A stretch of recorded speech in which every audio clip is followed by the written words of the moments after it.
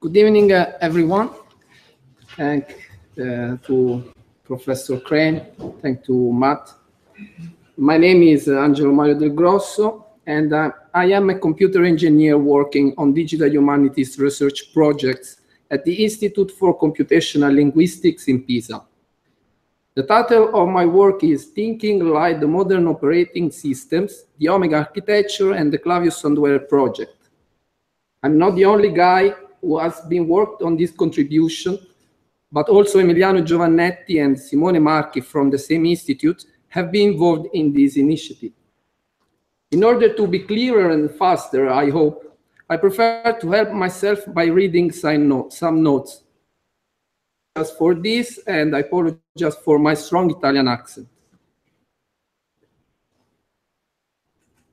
Throughout this talk, I will discuss briefly the Clavius on the Web project, and I will show you some screenshots of the prototype tools that have been developed within the project.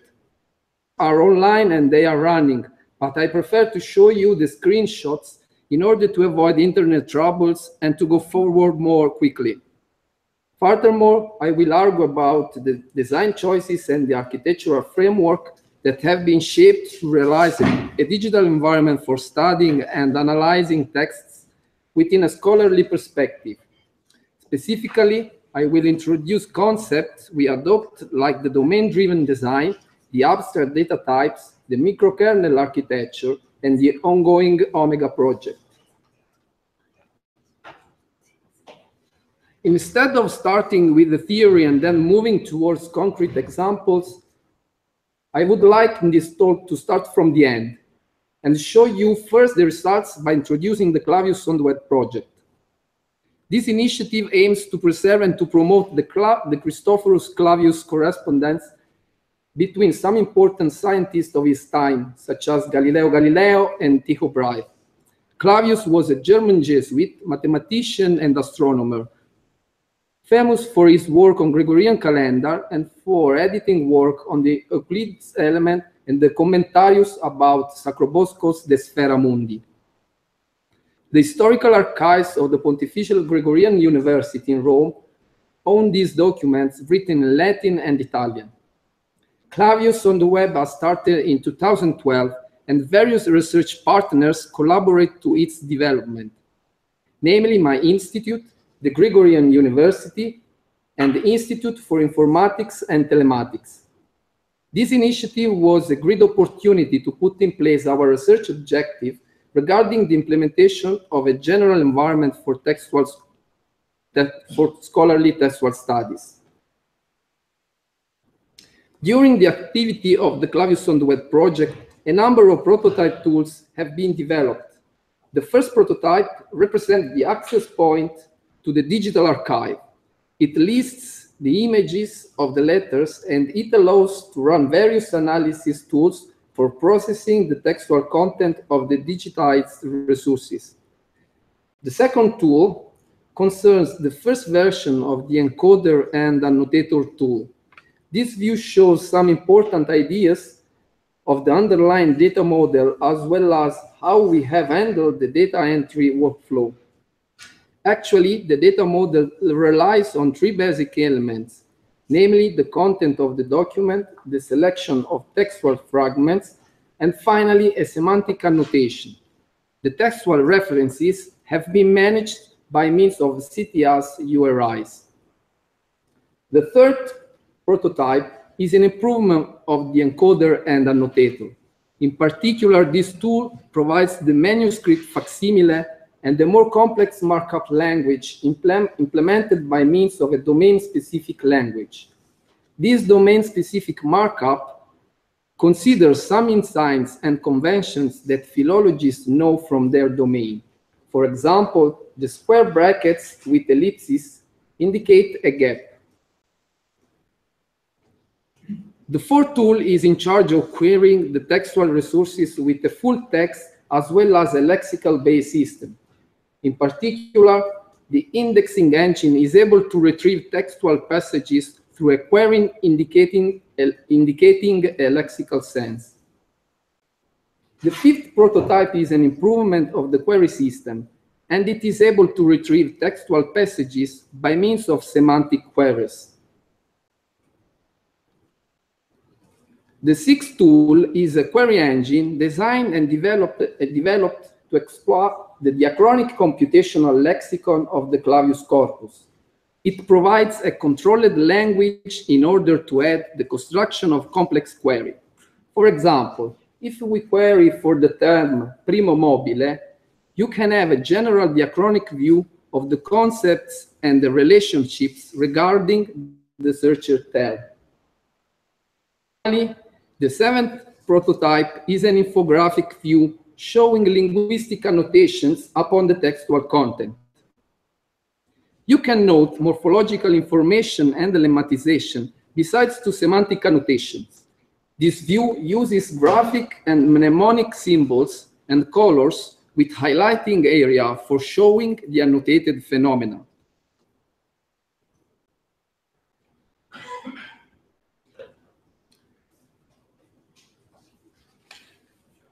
Although a number of digital tools for textual studies have been developed in the last decades, it is evident and witnessed that a suitable digital environment for textual scholars is still missing. In fact, many researchers have underlined the unavailability of out-of-the-box scholar tools. From a technical perspective, designing and developing applications for textual scholarship is challenging because domain specifications are incomplete and sometimes are discordant. In fact, there is not a shared, formal, and basic theory from which software engineers could derive their software models. The sketch in this slide, taken from one of my preferred design manuals, shows two important phenomena that I want to highlight. On the right hand, there is a stack of abstraction levels. These abstractions begin with the low level, and it represents the coding and encoding work done by domain experts which encoded textual data by using a suitable formalism. Advancing to the high levels of the stack, the other keywords represent the characteristics of each specific abstraction until the service level. On the left hand, the diagram shows what generally happens considering the communication aspect among the actors within a project, and in particular, within a digital humanities project. That is, the communication and consequently, the understanding of the domain space is strongly compromised. In this way, people who require service, in this case scholars, and people that should design and develop the system for providing that service, in this case software engineers and developers, do not have a shared vocabulary and a shared perception of the domain of interest. In order to overcome these communication issues, the current methodology and approach in developing tools in the field of digital humanities has to be improved. I mean that the focus on high-level functionalities provided by the end user by means of advanced graphical user interfaces and the textual data and metadata encoding to make textual data machine actionable is not enough to meet the goals of implementing a general framework for textual studies. Thus, as the slide shows, a possible method to solve the aforementioned issues could be designing digital application for the textual scholarly field, starting from formal models. This method encompasses the definition of the basic domain entities, the formal abstractions, and the relationships among these abstractions. Such a little more complex approach would produce conceptual software models which constitute a level of data and procedural abstractions useful both to people devoted to consume the textual resources and to people devoted to edit these resources. This approach is derived from a general software engineer approach called domain-driven design. Our idea, therefore, is to avoid to produce software for digital humanities in general and for textual scholars in particular too quickly, that just look like a great success. Indeed, the little focus on the design of the domain model leads to troubles in reusing, evolving, and maintaining digital scholarly applications. Consequently, our research challenge is to adopt the domain-driven design practices, principles, and patterns within the digital textual scholarship field.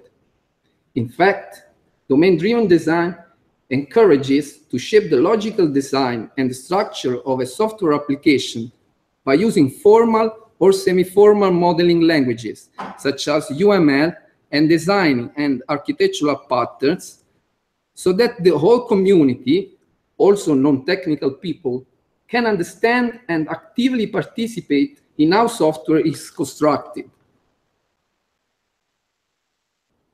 One of the main consequences of the introduced approach is the definition of the application user interfaces responding to the domain use cases. I want to highlight how the correct design of APIs is crucial for developing domain-driven and shared tools, because these interfaces are the only points of dependency among the agents that use and the agents that implement the model. Concretely, the model of the domain of the application user interface can be implemented by means of defining domain-specific abstract data types. An ADT is an high-level, user-defined and customizable data type which internal representation is not directly accessible. Data and functions which operate on them are bound into a single entity of concerns.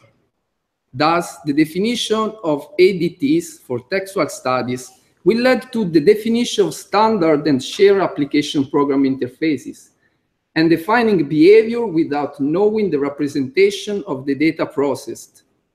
This would ensure a strong decoupling between people that use tools and people that actually implement them. Therefore, we have to define types for our domain, like the stack entity for the general purpose problems. There is a well-known, large-used, and useful abstract data type completely defined in terms of its behavior.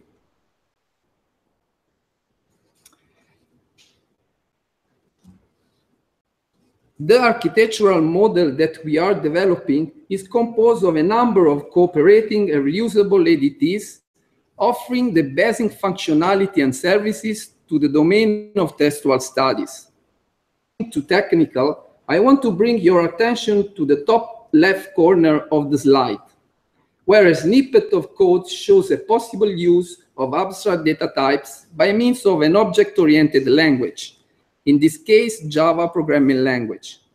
Specifically, the document entity is an ADT initialized by parsing the text, marked up following some formalism, for example, the TDI guidelines.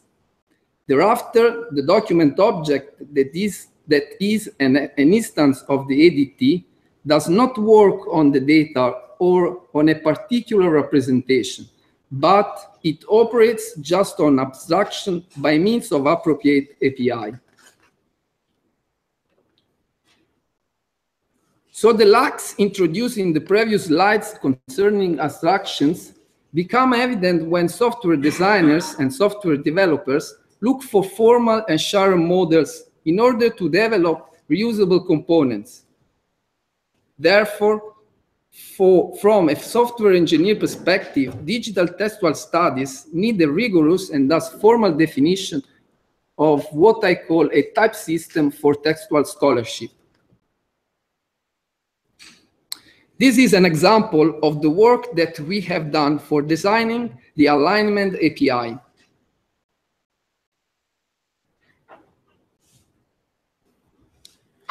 Once the software engineer approach and the development process have been defined, the successive step is to arrange the software architecture for the digital scholarly environment. Consequently, we have chosen to use the microkernel architectural pattern. This architecture is adopted in various modern operating systems because it provides the minimal functional entities of a general environment, managing the evolution of the application in terms of functional and non-functional requirements. In fact, the extended functionality can be plugged into the microkernel through specific interfaces and adapters. So the objective of our initiative is to provide textual scholars with flexible and reusable tools by using the most useful object-oriented techniques, beginning from the formal definition of a set of core entities described by means of the unified modeling language. We plan to properly design the application program interfaces for each component, adopting a user-centered strategy and domain-specific modeling in order to share and standardize the behavior of the system without depending on any specific implementation. The microkernel architecture provides an effective way to put all these requirements together.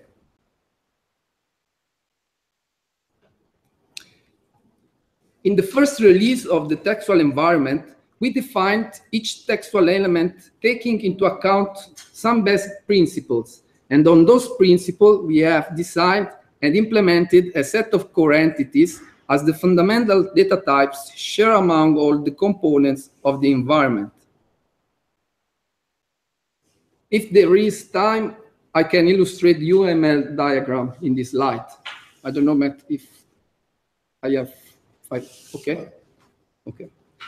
So the source class is in charge of managing the serialized data.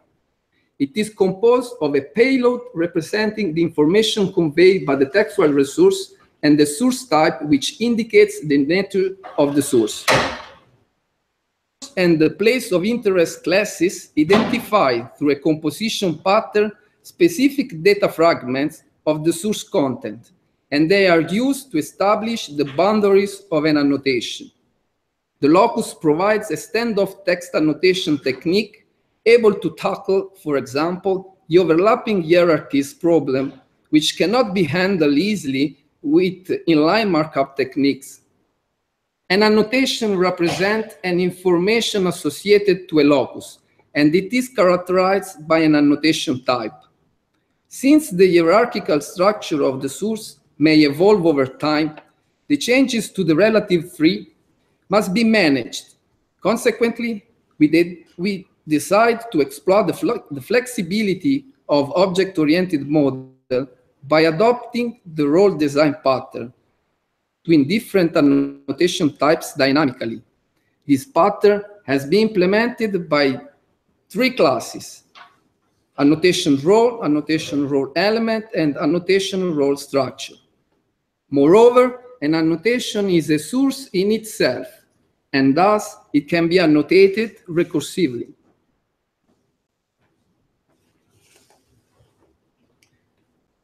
The abstractions of omega environment are able to map requirements in the problem domain, i.e. the textual scholarship domain, into the implementation model of the solution domain. The use case depicted in this slide shows an object-oriented approach to meet this objective. Indeed, by using the Java programming language, it is possible to design and implement fluent domain-specific APIs. Specifically, the example implements the use case concerning the creation of a textual resource, giving an annotation to a fragment of this text. So in this contribution, I have described some critical issues in the design and implementation of a flexible digital scholarly platform called Omega for the study of documents, text, and languages. The ongoing microkernel implementation that is published on GitHub encompasses the implementation of a set of core entities defined as domain-specific ADT, exposing domain-specific APIs. Besides on the work done, we have planned to carry on the initiative by enhancing the first set of APIs and to implement advanced set of use cases for textual scholarship, sharing Omega with the community, fostering its application to more use cases, and last but not least, involving other developers in its advancement. Of course, We are also planning how to converge towards initiatives like Clarin and ARIA. This lists a selection of reference, and I finished. Thank you.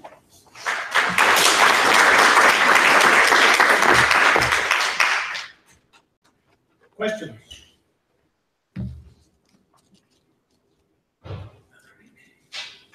I mean, clearly, Angelo, this is very much along the lines of what we're looking at. And it's clear to see, well, it doesn't surprise me, having known you and your colleagues at Pisa over many years, to see this level of thought. So I think this is really a topic or systematic analysis, and comparing it with the use cases, for example, of Pelota and BBAW would be really interesting, as well as the other ones we've looked at. I'm quite excited to see this, I have to say. Questions?